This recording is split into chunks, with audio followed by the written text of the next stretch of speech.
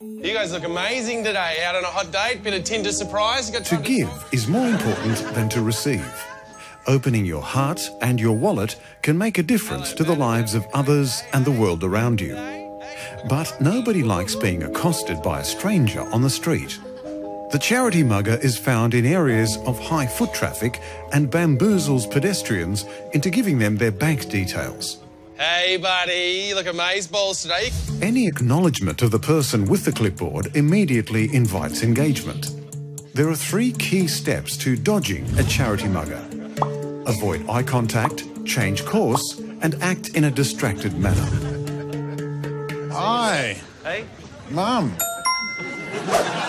If you get waylaid by a charity mugger, try and avoid telling them how you really feel. Hey, buddy, you look amazeballs today. You got a sec? Get a job, you make me sick. Good manners cost nothing, so you may wish to consider a charm offensive. Hey, you look amazeballs. Can I have a second of your time? Just collecting a couple of dollars for the albino orangutan. Yeah, I truly appreciate what you're doing. I'm off to a very important meeting. I will stop and chat if you're still here on my way back.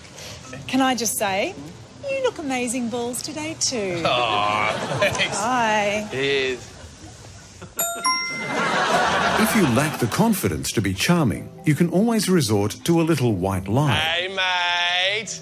Can I ask you a quick question? Are you a man or a humanitarian man, hey? I'm sorry, I just donated to the other guy up the street, so...